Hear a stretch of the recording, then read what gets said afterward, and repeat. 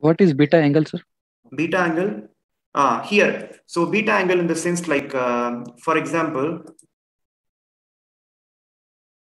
so sometimes, for example, we need to go for a, only one we will go for in that case.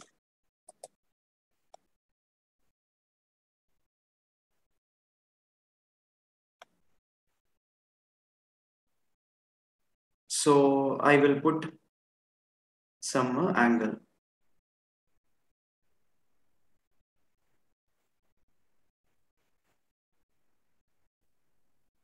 Assign to view. Okay. Now in 3D, we can able to see how it looks like. So see, can you able to see here, this is not practical, right? Can you able to see how it looks like? So we need to put some beta angle. Okay. Okay. Now what you can do in the sense, we can just go to beta angle and I'm just going for create beta angle and I'm just going for 45 degree. Click OK. And this I'm just going to select these two and then assign to selected beam. Then you can able to see beta 45 also it will come here. Now you can able to see some changes. See, can you able to see the changes? Yeah, I can see.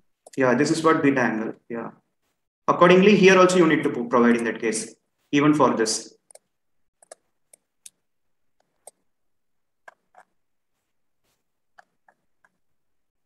See now everything like having beta angle of 45 degree.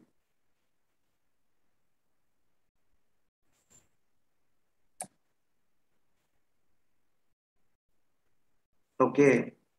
Okay, this is what it is.